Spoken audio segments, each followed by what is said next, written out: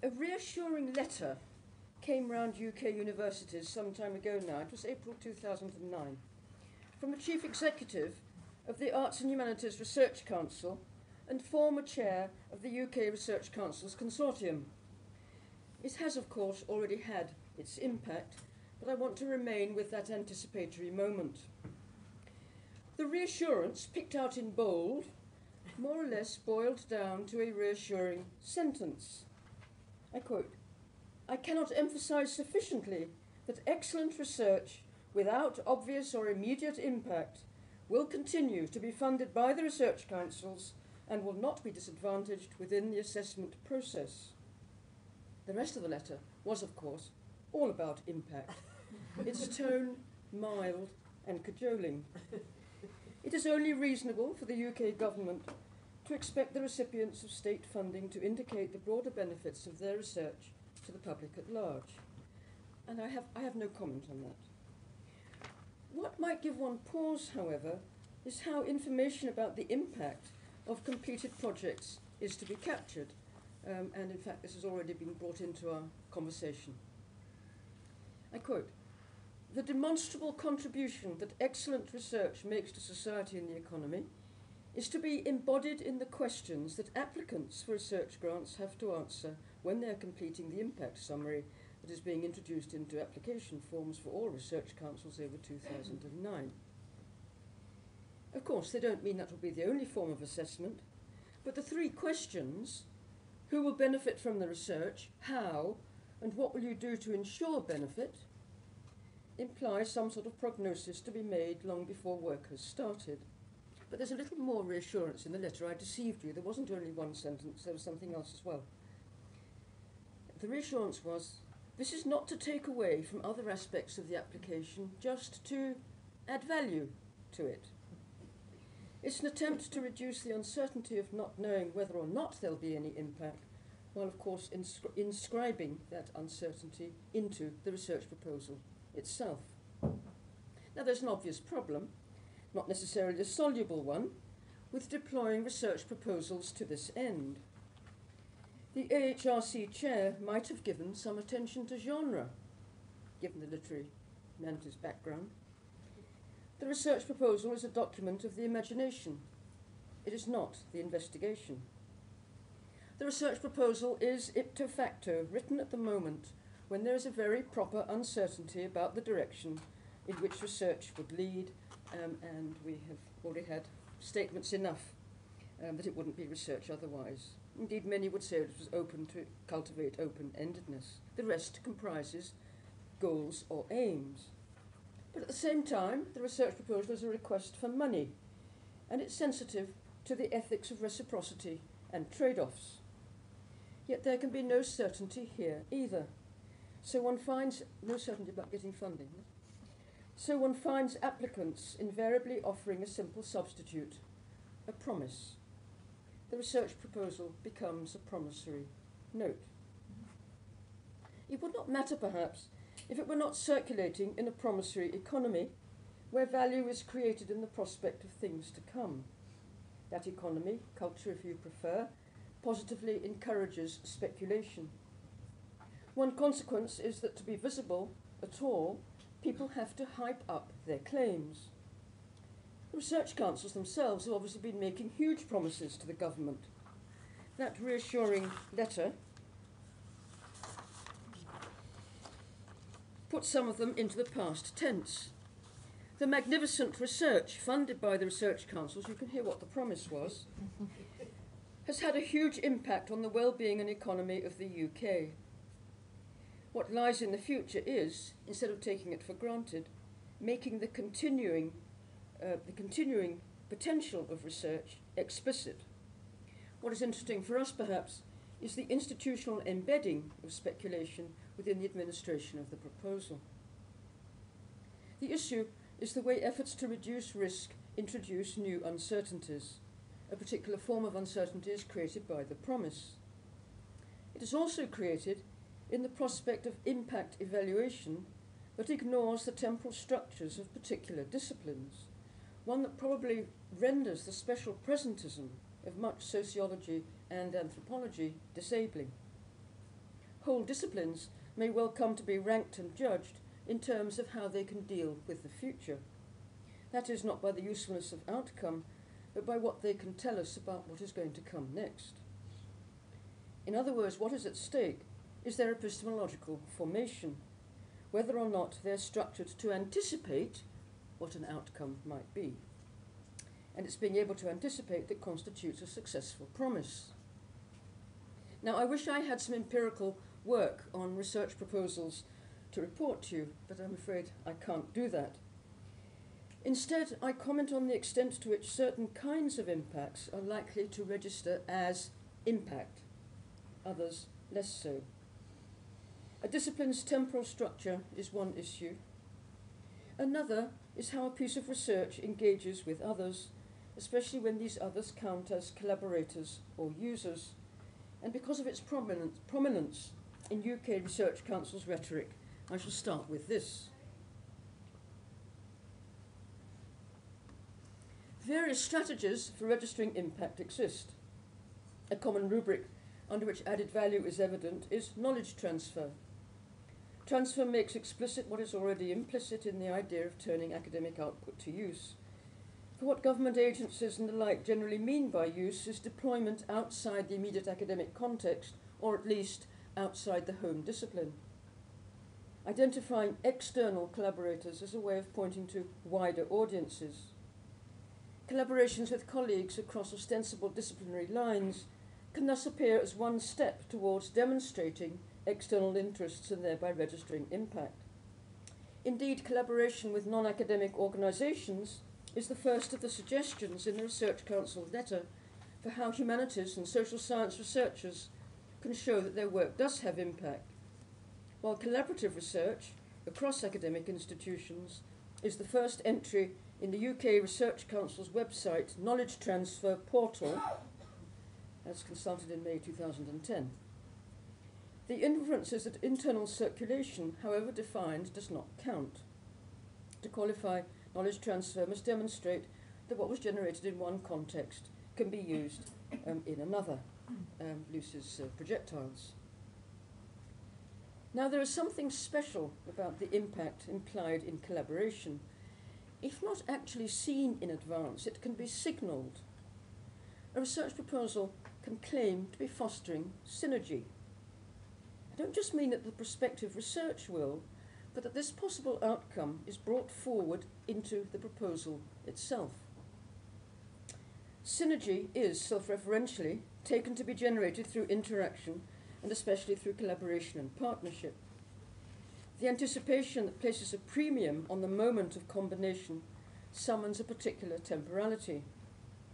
Perhaps the contemporary research proposal is indicative of a more general approach to knowledge making. Certainly tremendous emphasis is placed on its preparation these days. Clearly, preparation lends itself to a prospective rhetoric, to the proposers finding justifications for their plans and always has done. But a kind of managerial optimism often informs the exercise these days. Proposers may feel they have to describe aspects of the project with epithets, and these are real-life examples, such as path-breaking or pioneering, put a positive value on all aspects of method and protocol, and make every item appear to contribute an advantage, because this must be a product, obviously, that funders will buy. And the funders may well stipulate what they want in the UK Research Council's endorsement of collaboration as a methodological goal. Indeed, the present policy direction in UK government-funded research takes as self-evident the inherent creativeness of synergy, a common good that's also a condition for innovation. So synergy isn't left to unfold unaided. Proof of its likely value has to be planned, especially in the light of knowing just what a short time span is going to be involved in evaluating the impact of the project once the research has taken place. There will be an expectation that returns can be pointed to straight away, and I think that's because that is what collaboration appears to promise. For in the present rhetorical climate, it seems that institutional and funding expectations often focus on the prior moment of getting the mix of expertises together. The advantages and benefits of assembling people from diverse backgrounds rehearses an idea of outcome. After all, synergy is otherwise a rather odd virtue to plan for. It either does or does not happen. But there's a widely shared expectation that interaction as such is an achievement and will have spin-offs. I suspect this is indeed the optimism of a managerial approach to knowledge-making. In short, the bringing together of different expertises, or whatever form the partnership takes, already has an effect. The collaborative proposal acts out what it promises. But at the same time, a promise can only be performed if one can point to an outcome that is going to exceed the accomplishments of the present. Synergy must also be there in a promissory form, as a kind, if you like, of speculative synergy. Now, the epithet speculative I took from Kaushik Sundararajan. His model of biotechnology and genomics is that they offer a strategic promissory horizon in which biocapital fuels a speculative form of capitalism. Value is created in the promise of things to come, and in the market literally as promissory statements from firms against which investment is raised. Promissory marketing generates, he says, value in the present to make a certain kind of future possible. For a vision of that future has to be sold, even if it will never be realised. It's as though the speculative marketplace were one huge research proposal. What matters is indeed how things are described and how elements are put into place to realise the promise.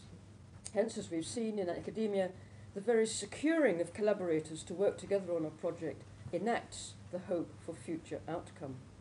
This is the temporality of combination, the moment of mixing that is designated as no more than a prelude to the research, but looms large in its promissory value. It is here that Hiro Miyazaki's thesis about hope as a methodological problem for knowledge is germane.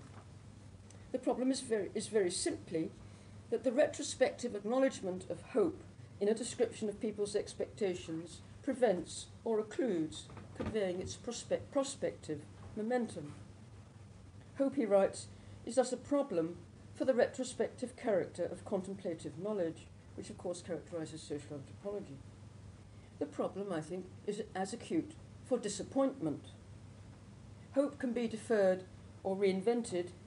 Disappointment, in being overtly retrospective, conceals the preemptive nature of any judgment that anticipated how expectations would not be fulfilled.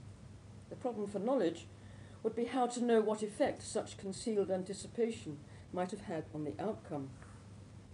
Empirical evidence suggests that collaborative projects are particularly prone to being regarded as only patchily successful, and that indeed in some cases it may appear that negative evaluations had been in play from the outset. People can embark on a collaborative enterprise sceptical about the likely impact of some of their fellow contributors. If so, how would one know that a negative evaluation had been made? Miyazaki and Riles talk of endpoint as the moment at which a project becomes apprehended retrospectively, an epoch closed. Failure of knowledge in the cases from financial markets that they consider can be openly acknowledged. Yet researchers and their managers are hardly in a position to declare at the outset that they are more confident about some parts of an enterprise than others. Yet during the course of a project, an identifiable shortfall may be turned into a public measure, becoming a mark of internal criticism of some to the enhancement of the rest of a project. That is, disappointment in some areas can work to reinforce hope in others. And if you think there's an ethnography behind all this, there is.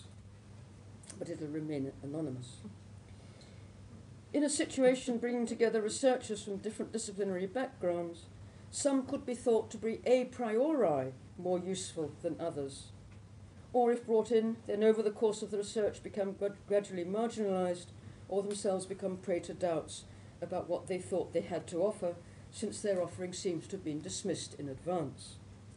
Indeed, these researchers might think it was only for rhetorical reasons for the promise of the project that they were there at all. But how would one know? Looking to impact invites a prospect of disappointment as well as hope.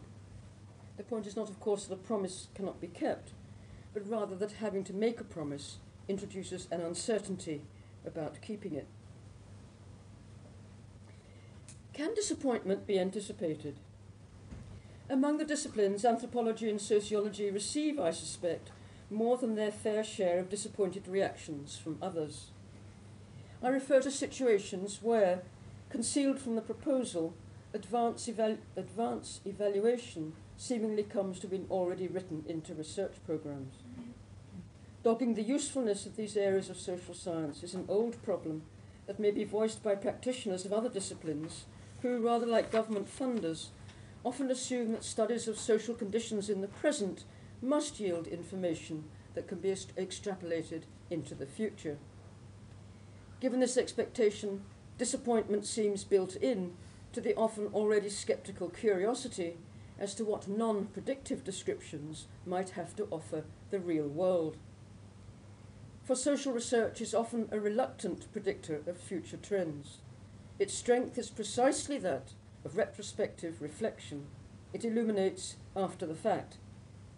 Indeed, an anthropologist or sociologist might argue rather strongly that it is not, so to speak, futuristic knowledge that will help us in the future, but knowledge that does not look future-oriented at all, namely the ability and skill to inform oneself about the present.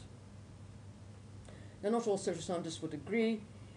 Bridget Sommick, for example, uses the phrase speculative knowledge to give social scientists some encouragement. The phrase for her evokes an engaged, opportunistic and political means through which researchers in social science, building, I quote, scenarios of possibility, can have greater impact than they do at the moment on policy information. And she goes on, speculative knowledge creates best guesses for possible futures on the basis of research into current social practices.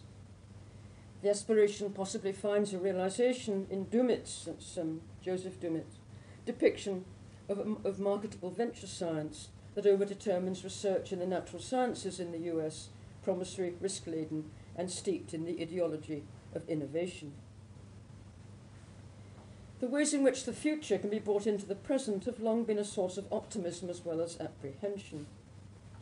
Expectations for technological development in general create prospective structures that sometimes appear to lack nothing but activation. Protensions, as Bourne identifies them in commercial fields, that is, projections or anticipations, make that future knowingly lived in the present.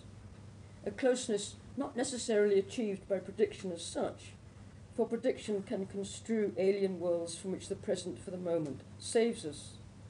With the proposition to act on them, with speakers on their behalf, pretensions become promises.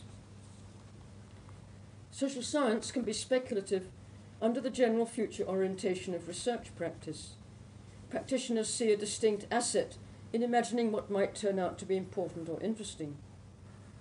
However, a methodological orientation to knowledge of the present can also appear rhetorically at odds with the continuous speculation that seeks to realize value now in the making of future visions. Synergy in collaborative practices has been my example. The future is made present the moment collaboration is secured in the promise or hope or anxiety or disappointment that accompanies concern with what interactions are going to generate. Sociologists and anthropologists are all too aware that in studying society, they may also be cast as spokesmen for it, somehow representing its interests, so that bringing in social science implies taking society into account. Social scientists in general may also be cast into the role of evaluators, the evocation of society holding promise of an internal audit. At the same time, the social scientist may be regarded as lumbered with or impeded by his or her discipline in academic terms, so that the discipline finds itself on the line. Evaluation is only recognized as iterative feedback meant to contribute unmediated to ongoing managerial practice, and disappoints when it does not.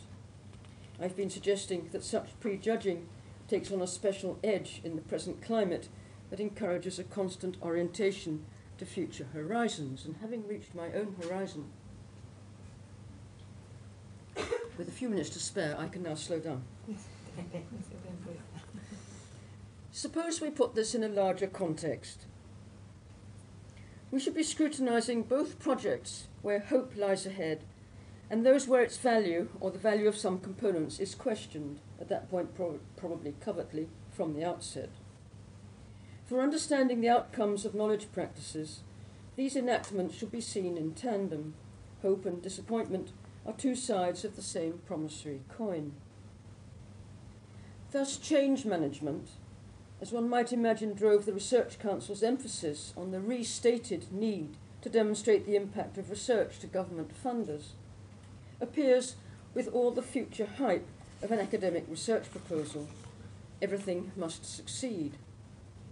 And one could as well say that the academic research proposal, not of course the research, appears in turn with all the future hype of change management.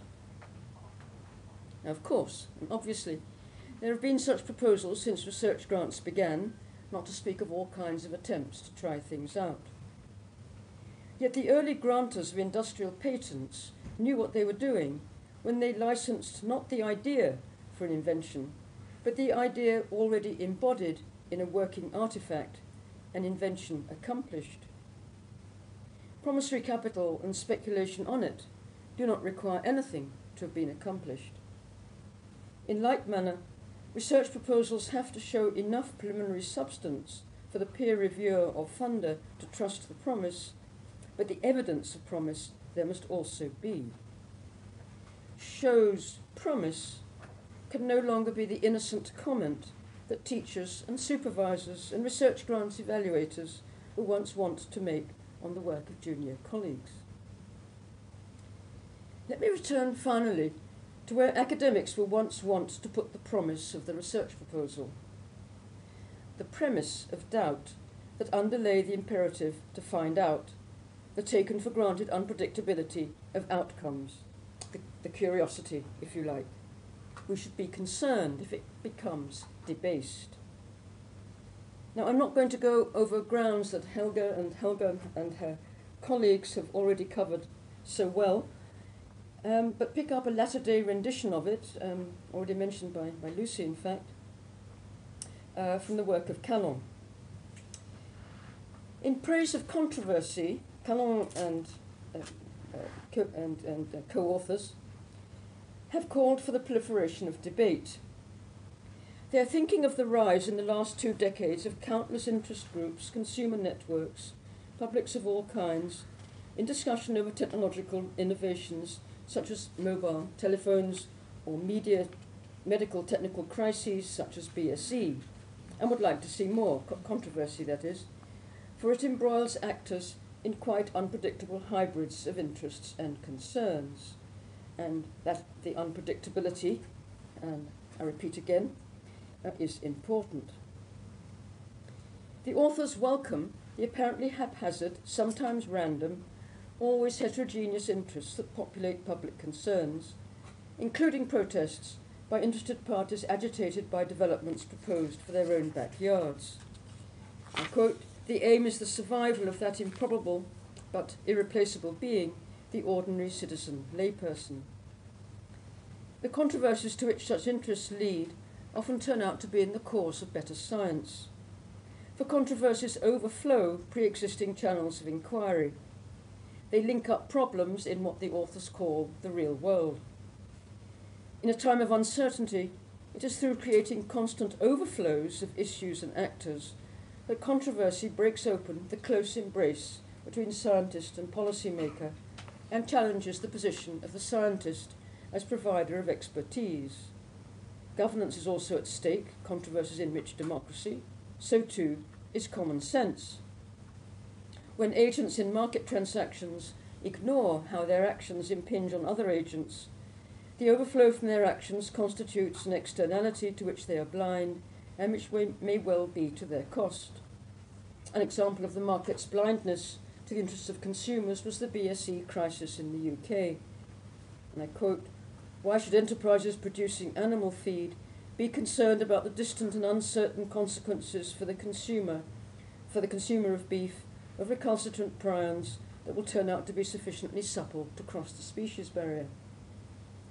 No one can know everything, they argue, but we can at least be alert to issues that overflow the expertise, and I would call that knowledge management, meant to contain them.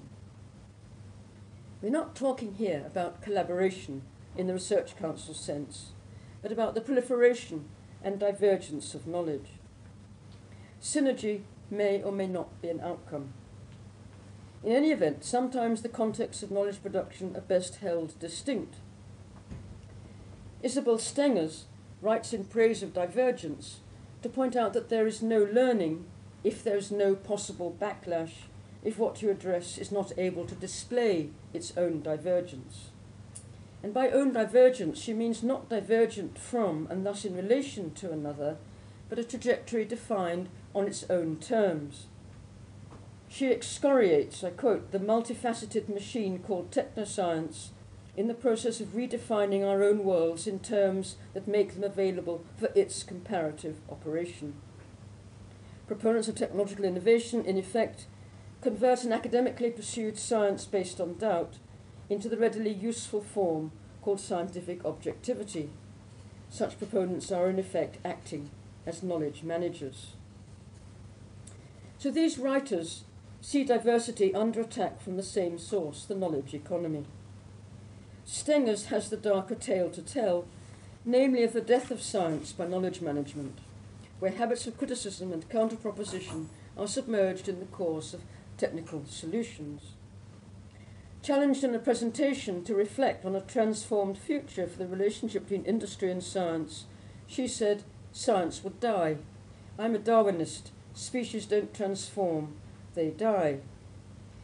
What would die was what allowed scientific practices to diverge along their own lines of flight.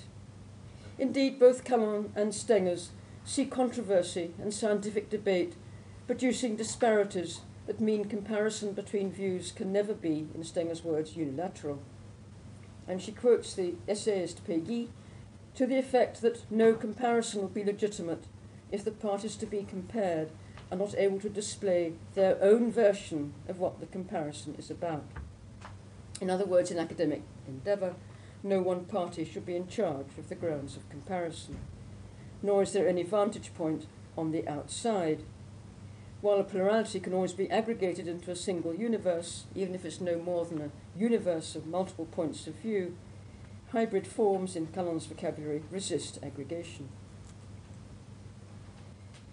The deviousness of appeals to impact lies precisely in attempts to specify outcomes. What is brought forward as potential impact may well conceal the need to find out or to hold in doubt a question over the range of things to be taken into account. Callan wrote that there is likely to be a cost in agents ignoring how their actions impinge on others.